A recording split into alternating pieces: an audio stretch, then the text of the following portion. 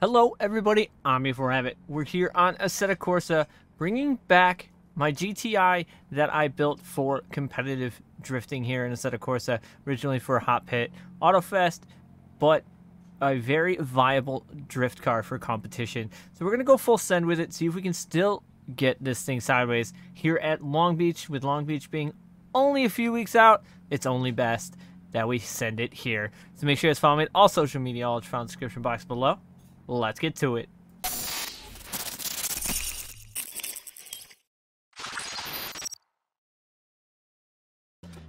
So I have yet to drive this car on the R21. So this is going to be a full send here in this GTI. Rear-wheel drive, very powerful car, very fun car. It was a car that I was building originally for competition and just kind of put on the back burner, but we bringing it back out because maybe revamping this car, because you can see there's a hole in the fender that I can see the other side of the track. So let's go full send and see if we can't get a decent run here.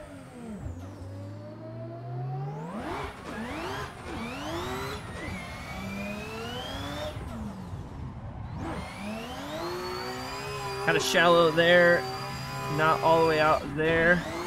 Quick flick there. Oh, too much left foot brake. And this is, like I said, I have not driven this car yet in a very long time. So definitely have to get used to the short wheelbase and everything again compared to, say, the RTR that I've been running a lot.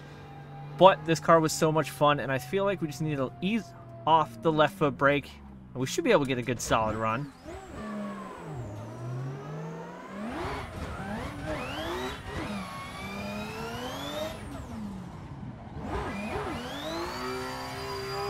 Still not as deep as I want to get out to that section.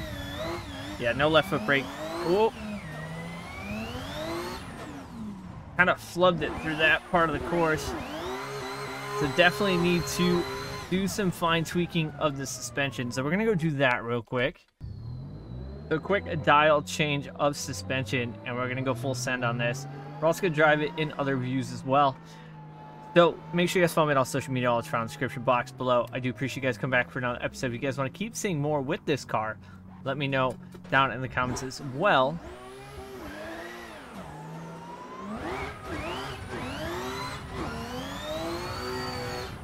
Dial a little bit of grip out.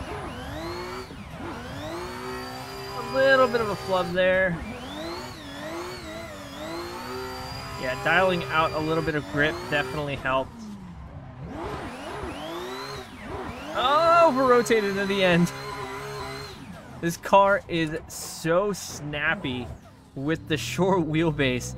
It's definitely a bit of a challenge to get right on the quick transitions, but it's something that I've had a lot of fun when I first started building this car. We were actually in that zone. Very wide there, though. So, hatchbacks, like I said, very snappy, very quick to angle and stuff like that. So it's very different than that big RTR that I was driving and the E36 that I was driving when ESDA was going on. So let's try this in third, see if we can see where we're at.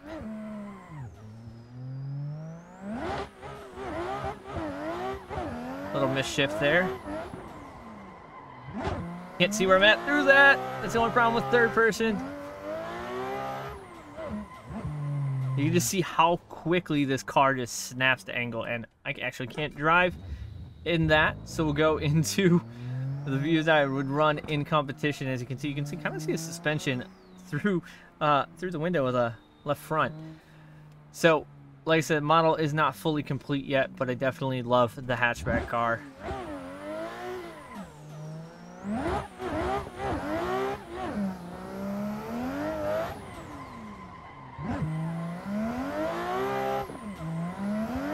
I kind of bogged out the car. Did not clutch kick where I needed to be. This car is definitely a handful now, and apparently I'm having a rough time driving in any view other than first, which, you know, is something that a lot of people have, you know, comments about third person, roof cam, and stuff like that. But first person is definitely where I'm most comfortable in a competition car, that is.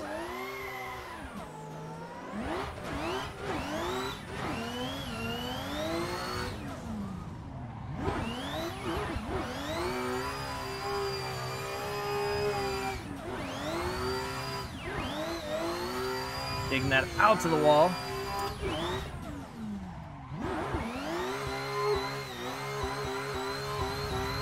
Kind of right on the wall. I kind of want to see what that run looks like in replay.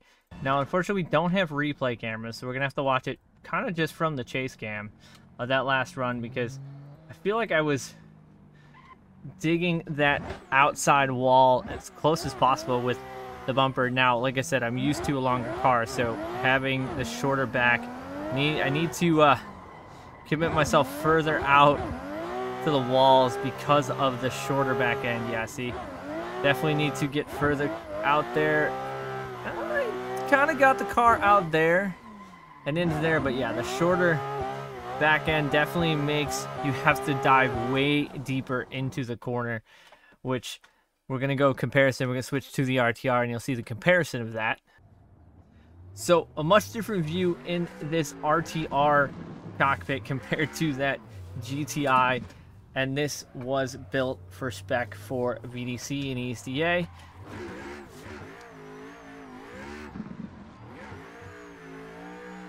Gotta get the nittos. A little heat in those nittos for this Mustang and go full send. We're gonna have to not get as close with the big bumper, but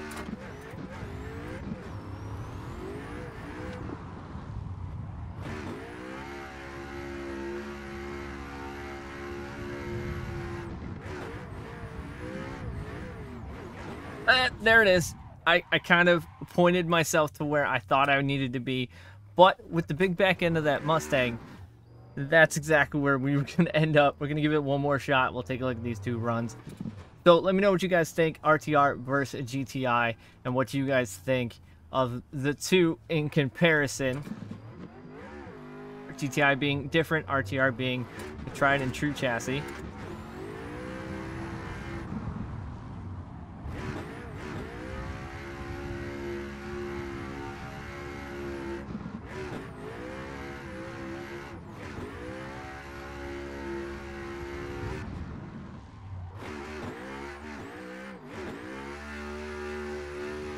And a nice flow out there. So definitely I feel much closer and everything with the RTR, but I've invested a little bit more. Oh, wrong button. I've invested more time with the RTR than I did the GTI. So we're going to try to get a nice run so we can take a look at the third person view of it, so we can see exactly where we are in bumper aspect in relation to the clips and the walls.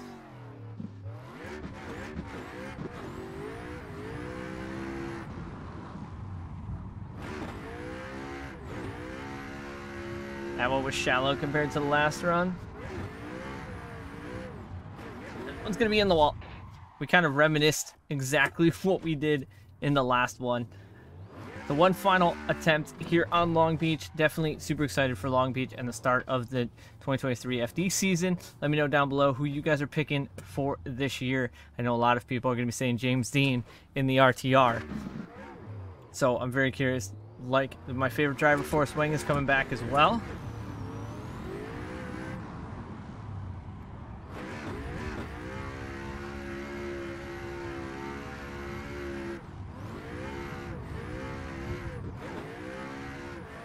All right, now we're kind of good.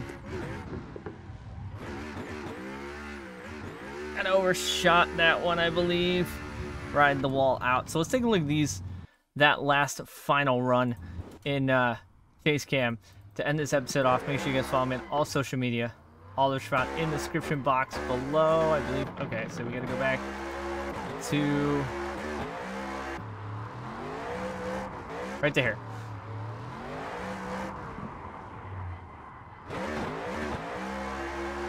Not as fast of an entry as I'd like, and a little bit too much brake there.